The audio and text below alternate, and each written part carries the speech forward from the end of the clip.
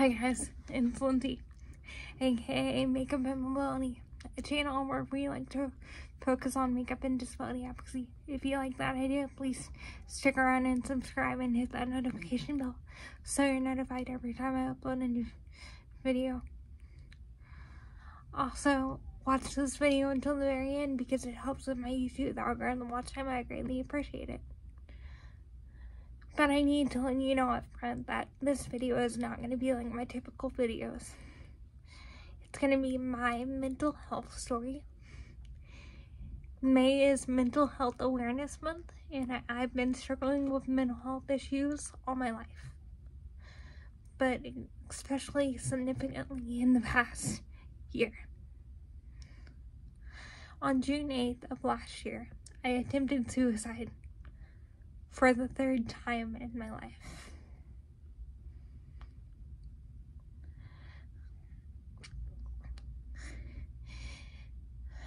And this is extremely hard for me to talk about because I don't like talking about this type of thing, but it's extremely needed, especially within the disability community.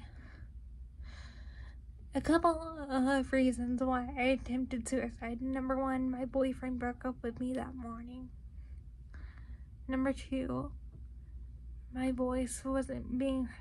felt like my voice wasn't being heard and valued and needed. And I felt a lack of independence and a lack of valueship when it came to some of the boards I sat on.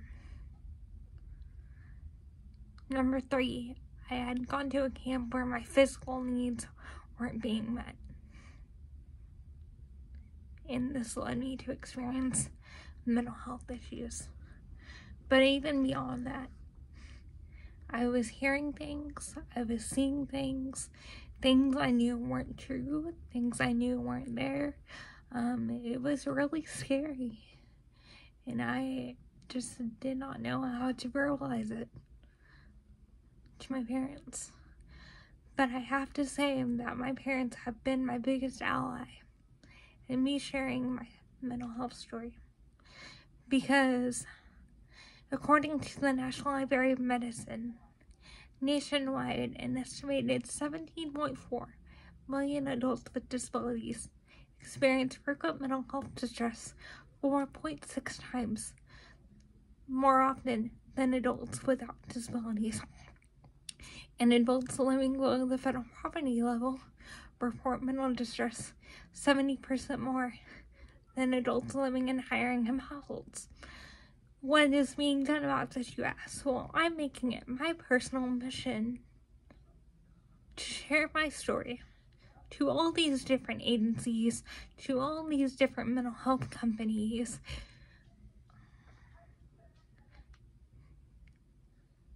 because I know I'm not the only one struggling with this. I have friends who struggle with mental health issues and who have disabilities. In 6 months after I attempted suicide, a teenager in my area went to the biggest hospital within my state and was turned away because of her wheelchair and her mental health issues. So I know I'm not the only one experiencing this. In my personal case, I attempted suicide on a Thursday, went into a company on Friday, and that initial visit was not very good. The therapist undermined and overlooked the fact that I was in a wheelchair and said I couldn't harm myself because I was in a wheelchair. The only good thing about that visit was I got to meet someone named Scott who does music therapy, and music therapy has been beneficial for me in my mental health. So hi Scott, if you're watching this.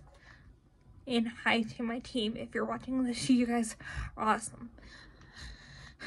They gave me an appointment for 5 weeks out.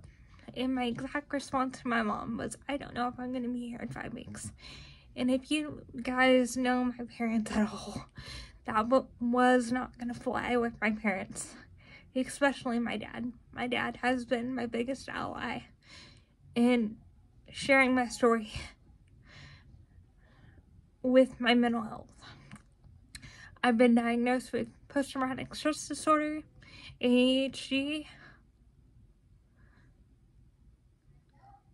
anxiety, and depression, on top of cerebral palsy. I'm here to say that there is hope. And I know I'm not the only person who struggles with mental health, especially in my area, and especially nationwide, because 17.4 million adults with disabilities experience frequent mental distress, 4.6 times more often than adults without disabilities. And my goal is to take this mission nationwide and into more agencies. I'm getting to share my story on a national level at the Oklahoma. I got to share it at the Oklahoma Miss Amazing pageant, and I'm getting to share it nationally at the National Miss Amazing pageant this July.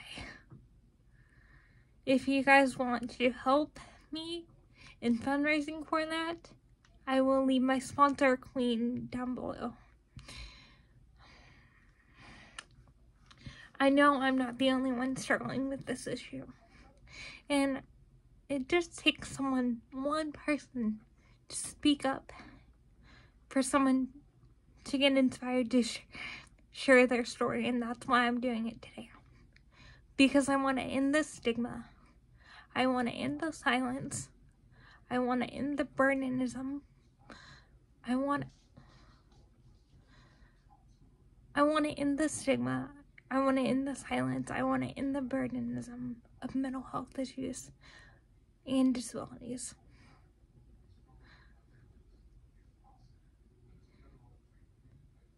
If you guys want to reach out to me privately, I will leave my Facebook page link down below, and I will leave my sponsor, Clean fundraiser, down below. If you guys want to help me spread this mission nationally to Chicago in July. I love you guys so much. Femme Beauty and Advocacy, you guys keep me going so much, and I appreciate you guys more than ever. I love you guys. Never thought I would see 25, but here I am, and here I've survived a year, a very tough year, and